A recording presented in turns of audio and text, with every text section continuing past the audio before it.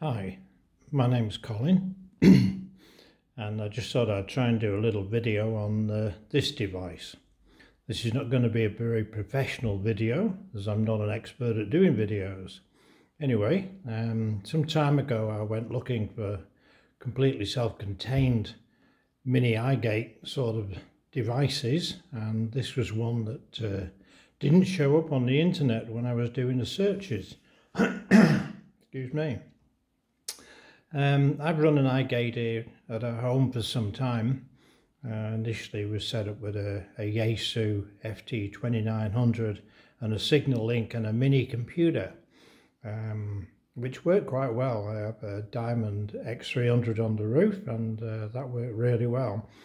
Anyway, I thought I would try and make it a little bit simpler, so I got a Raspberry Pi 3B and put Direwolf on there and connected the same radio and signal link to that, and got that working quite well. Anyway, after seeing this little device, I thought, well, this would be even easier too.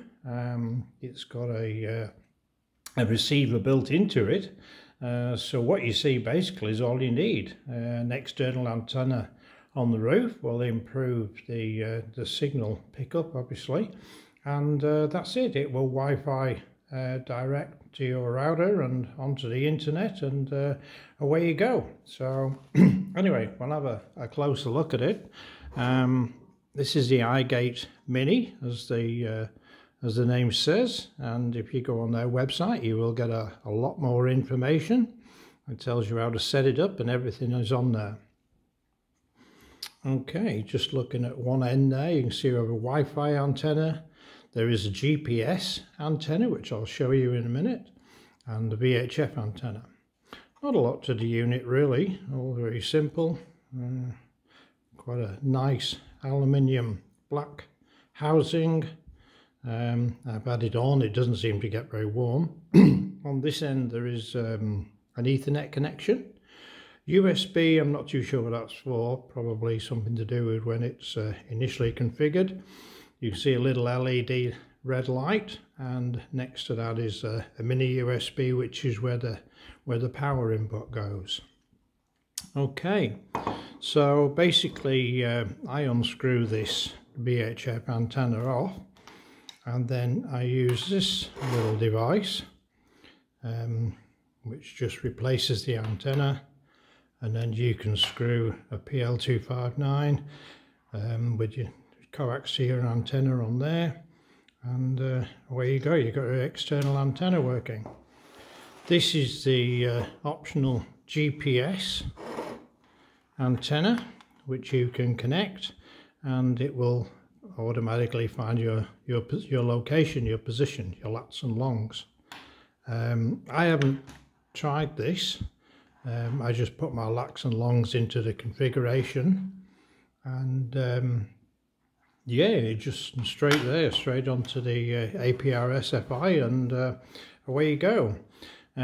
This power supply didn't come with the unit. This is one that I bought myself, and yeah, 2 amps or more seems to be adequate. Just the usual cable there that connects it all up.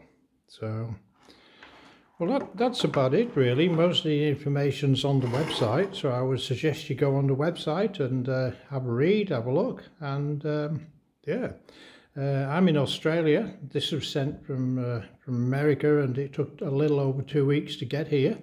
Arrived in really good packaging, so yeah, I'm very impressed. Alright, well, I hope that helps anyone that's thinking of getting a completely sort of self-contained mini iGate unit. We have a digipeater about 30k away. I don't set up a digipeater for various technical reasons, which I'm not going to go into, but the digipeater in the area is really good. It just doesn't cover our area too well. We have a lot of hills, some people call them mountains, in our area, and it does cause us a few issues getting packets from our vehicles when we're local into the system. So that's the main reason for the iGate. But our iGate now receives all the traffic from the digipeater, sometimes up to 100 k's away. and the whole system works really well. So we're actually complementing the APRS system in our area, I guess. Okay, that about wraps it up. So thanks for watching, and I hope it was helpful to you. Okay.